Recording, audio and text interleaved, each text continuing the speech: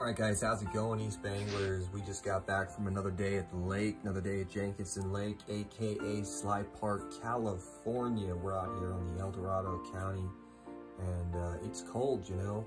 It's been cold. It's cold today. Was cold today. Today we were actually able to get offshore, me and my pop, and we were, like I said, we're end of February, 3rd, 4th week. We got out there, did our thing.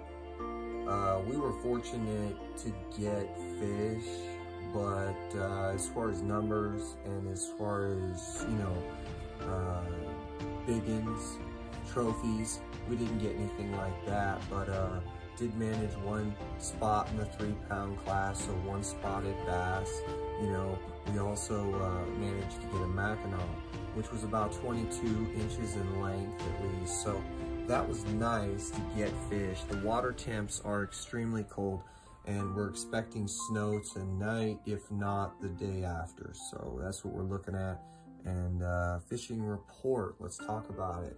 Well, we got one and we got the other. So that kind of tells you something, but really I think these fish are just feeding really quick right now in this window, because the bite's been terrible in this February and even January.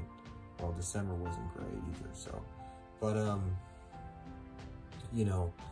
they had to bite. They had to bite because the storm's coming in.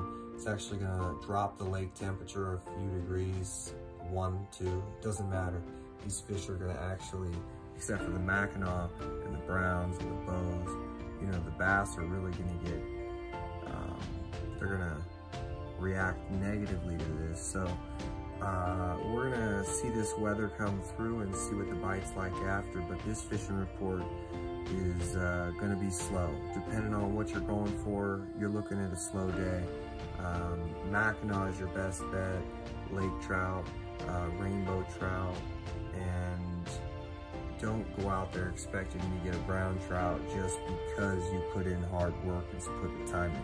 All right, so thanks for staying tuned. We're just doing a quick fishing report. Some of the lakes we're going to talk about soon is Lake Pardee, so stay tuned for that one coming up.